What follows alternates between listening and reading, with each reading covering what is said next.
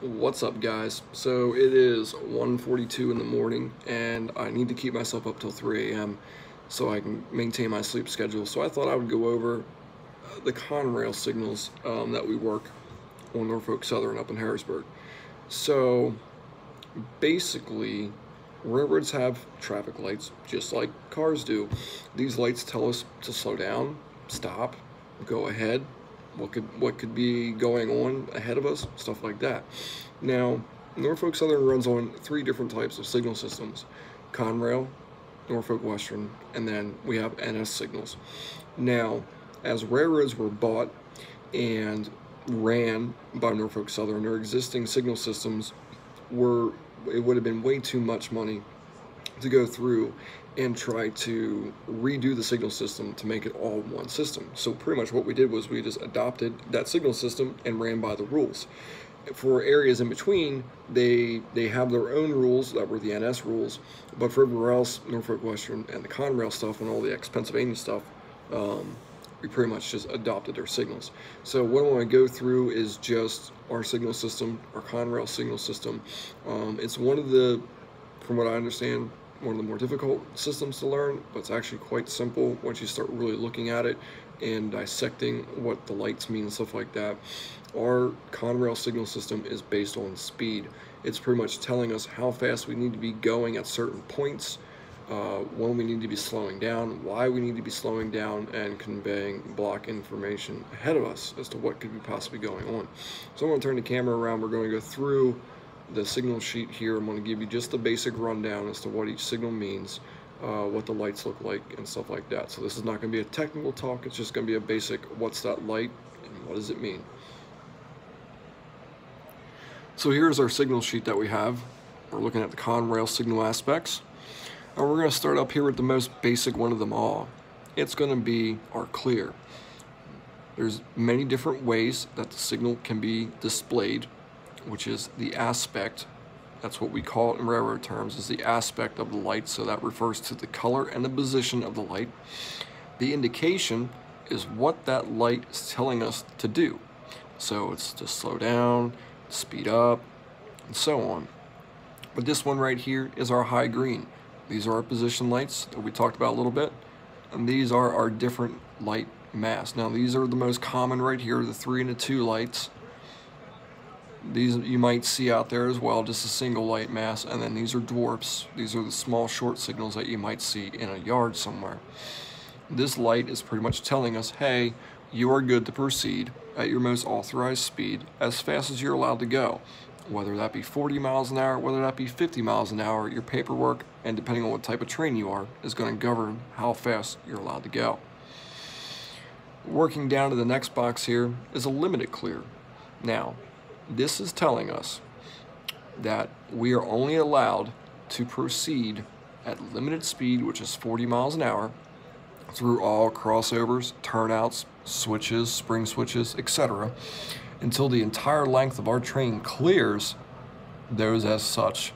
Then we're allowed to proceed at our most authorized speed for our train. Here you can see a little bit of a difference here as to where the lights are positioned, but what gives the limited status is going to be that flashing green light right there. Moving on over. This one right here is an approach limited. This light is telling us that we need to be approaching the next signal, so the next one we're about to come up on, at a certain speed, a limited speed. Now you can see here in this signal, as is in the limited clear, that green is flashing there, the green is flashing here. This is upgrading this to limited status. And as we read these 3 lights, and even these 2 lights, and sometimes some of the dwarfs, we read them from the top down. So we have an approach, which is our high yellow, and then we have our flashing green, which upgrades it to limited status. Again, telling us that we're okay to proceed, but we need to be coming up on that next signal at limited speed. This could be going in through crossover, say, you know, we're coming into a block that has some switches or something like that, and then we might be running on a clear or a limited clear after that, but it's just telling us that we need to slow down just a little bit. Now, over here, we have an advanced approach. So let me back up here a little bit. These approaches are telling us that we need to be approaching the next signal at a certain speed. Whenever the approach, disregarding this situation because it's an advanced approach, anytime it's an approach with the speed, it's telling us to approach the next signal at a certain speed. When the speed is before the approach in the name, it's preparing us to stop, and we need to be running down to a certain speed in order to safely stop. But we'll get that into some signals later. So here we are in an advanced approach. This signal is telling us that we need to be preparing ourselves to stop at the second signal. So not the next signal, but the one after it is most likely going to be a red. Now this light will most likely be displayed in a short block territory. Our typical signal blocks are about 2 miles apart to the next signal, but for whatever reason that we have signals closer to each other within those 2 miles, say the block is only a mile long, we'll most likely be hitting an advanced approach. Our next signal would be an approach, and the next signal will be a stop. So this is going to just start slowing us down within that 2 mile range still ahead of time. Here we have an approach medium. All right, it looks just like the approach limited, the yellow, the green, and then the red, but this one's not blinking. This one is. We have an approach, and then we have the green in the medium position on the light. Now these red lights that you see here in all these different aspects, they don't mean really too much of anything, to be honest with you. The only time they mean something is if they're all up. That red light is pretty much on there just to tell you that that signal head is functioning and working, and the bulb is not burned out, that it's lit and is in operation. Now if anything happens that light is there but the light's not on, there's a few rules that we need to follow, and we need to look at what's being displayed and what type of signal it is, because if this light is out and these lights are on, what is the most restrictive that this light can show in that orientation? We can still proceed technically, and it gets a little weird afterwards, but depending on what signal it is and what it's showing, we have to follow some special rules on how we can actually proceed past that signal. So we talked about the advanced approach, talked about the approach medium, approach limited, our limited clear, and our clear. We're going to come down here to the other box here. We're going to work across. This is our approach slow. So again, I'm not doing these in really too much of any order. I can do a progression video later, but I just wanted to run through the chart and show you all the lights. This approach slow is telling us that we're going to be approaching the next signal at a slow speed. This is what that double yellow is. And again, this red light means nothing. That red light means nothing. There we have a small little dwarf, and here's our position lights here. So we're going to be approaching the next signal at slow speed. Medium approach medium. This light is one that kind of tripped me up for the longest time, trying to get used to it, to be able to pick it out, because there's another light that looks very similar to it, but it's a little backwards. But basically what it's telling us is that we need to proceed through our turnouts, crossovers, spring switches, all that kind of good stuff at a medium speed. And then we need to approach the next signal at medium speed, which again is 30 miles an hour. And this configuration right here on a 3 light is the only place that you're going to see a medium approach medium. You're not going to get it on a position light. You're not going to get it on a 2 light. You're not going to get it on a dwarf. You're only ever going to get it on a line of road, 3 light mast. Coming over here, we have a medium clear. So this light right here is telling us that we need to be going medium speed through all of our turnouts, crossovers, spring switches, all that kind of good stuff. And once the entirety of our train clears that, we are allowed to proceed at authorized speed, whatever it is for our train. Here we have our approach. I totally just dropped the camera. Here we have our approach signal, and this signal is a progression signal. It's going to be slowing us down to a stop somewhere. So this is telling us that we need to proceed, being prepared to stop at the next signal, which is most likely going to be a red, or maybe another approach, depending on how close we are to another train running through the blocks. And that once we pass this, we need to be already doing a medium speed, 30 miles an hour, getting prepared to stop at the next signal. Now, this is our medium approach. Our speed is before the approach in the name, all right? So we need to be preparing to stop at the next signal. doing a specific speed. So what we're going to do is we're going to be knocking ourselves down to 30 miles an hour and approaching that next signal, being prepared to stop. Some of these signals require us to knock our speed down as soon as the light is visible, not necessarily by the time we pass it, but as soon as that light comes into view on the main or on the track, wherever you are, you need to already be reducing yourself down to medium speed prior to passing that signal.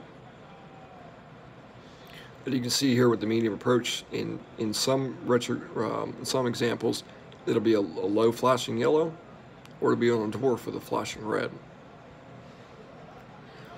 This one is our slow approach. Again, the speed is in front of the approach, so we're going to be preparing to stop at the next signal following slow speed. Now what we can do is we need to immediately reduce the slow speed, go through any type of turnouts, crossovers, or anything like that, and then we can proceed, still being prepared to stop at the next signal at a medium speed. And that's what it would look like for position lights on our small dwarfs, or position light dwarfs. There's one of our yard dwarfs right there, and that is on one of our 3 headlights that we see in the main. Right here is a slow clear. Now this light right here is showing us that we need to proceed at a slow speed through all crossovers, turnouts, spring switches, all that good stuff. Once the entirety of our train clears that, we are allowed to proceed at whatever our maximum authorized speed is. Now if you can see a trick here, if you want to get, kind of like rule 1 down of reading these lights, think of this center light and this low light as a medium position and a slow position. For the greens, anyways, for the clears. If this light was in the middle, it'd be a medium clear. If it was down here, it's a slow clear. There's a few tricks that you can learn and catch on to by looking at the signals, and just by irrelevance as to where it's located on that 3 light can tell you the first step anyways, give it away what that light is. Now down here we have a very large box with a bunch of different signal indications. These are all of our restricting indications, which can be shown, as you can see, many different ways.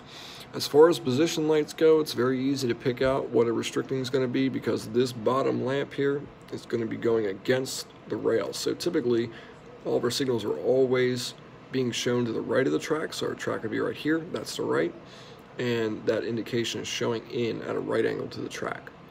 So that's going to give us our restricting indication. If you notice up here in our approaches, our lamp is actually going away in the opposite direction. That is our yellow, that is our restricting. Now we do have some stop signals here that have these number plates on them. These are restricting as well. Even though they are stop signals, we are still allowed to proceed past them, but at a restricted speed not to exceed 15 miles an hour. These are pretty easy to spot and see and recognize right away.